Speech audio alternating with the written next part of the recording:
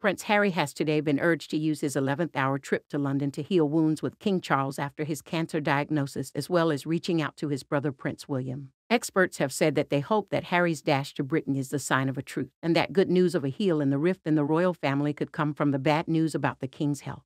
Harry is believed to be well on his way to the UK, having left Lax for London last night to be with his father. But Meghan, Archie and Lilibet are staying at home in California. Charles had called him personally to tell him the devastating news, and the Duke of Sussex has immediately jumped on a plane so he could be in the UK later today. A luxury Range Rover believed to be carrying the British royal was seen arriving at Lax's VIP terminal last night, and there are claims he boarded the earliest flight and could be in London by lunchtime. His father is believed to be resting at Clarence House today ahead of treatment, with Princess Beatrice and her husband Eduardo Mapelli Mazzi seen leaving after a visit this morning. It is not known if Harry will stay in central London to be close to the king or stay at Windsor, most likely at the empty Frogmore cottage. Royal commentator Richard Fitzwilliam said, "I'm sure Harry will put aside the past right now for this serious issue. The royal family, including the Sussexes, it's so important that everyone is pulling in the right direction." Christina Kyriakou, the king's former press secretary, said today, "Charles adores Harry. He didn't want any of this estrangement.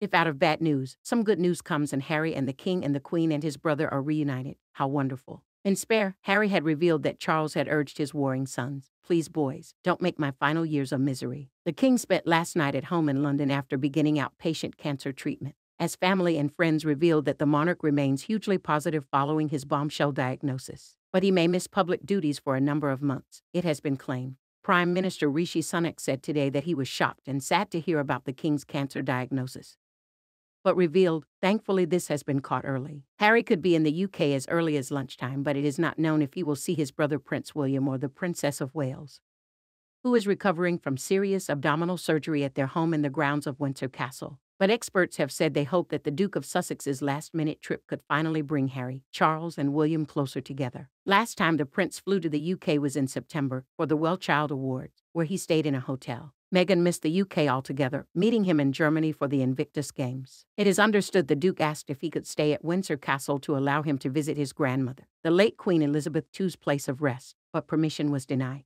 Harry usually travels with his own private security team, after being stripped of his right to automatic police protection when he left the royal family in 2020. The king contacted both the Duke of Sussex and the Prince of Wales personally to tell them of his cancer diagnosis before it was announced by Buckingham Palace. A source close to Harry said that he had immediately decided to come to the UK to be by his father's side. Experts have claimed that Harry's dash to Britain indicates the seriousness of the king's condition. Announcing that Prince Harry will come and see his father, the office of the Duke and Duchess of Sussex said, the Duke did speak with his father about his diagnosis. He will be traveling to UK to see His Majesty in the coming days.